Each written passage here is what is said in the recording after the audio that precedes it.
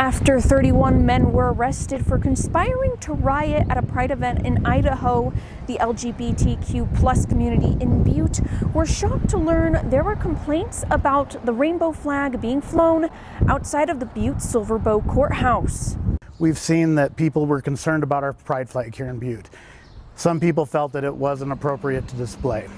Doug Ingraham is a vocal member of Butte's LGBTQ+ community and heard through one of the state representatives there was concern about the pride flag in front of the Butte-Silver Bow courthouse.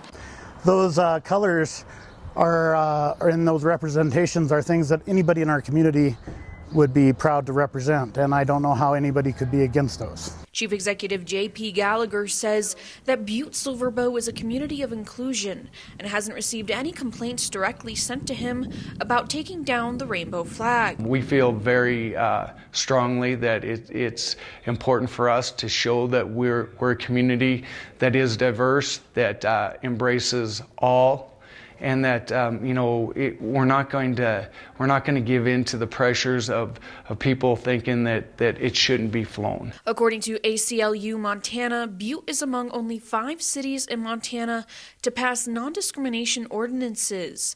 Butte became the 3rd city to pass a non-discrimination ordinance in early 2014. The ordinance bans discrimination based on sexual orientation or gender identity regarding housing, employment, and the use of public accommodations. Other cities that have a non-discrimination ordinance are Missoula, Helena, Bozeman, and Whitefish. For now, the rainbow flag will continue to fly with the other flags in front of the courthouse. This is the 2nd administration to fly the flag, and we're really proud of what it represents and the unity it brings to Butte. In Butte, Caitlin Aguiles, MTN News.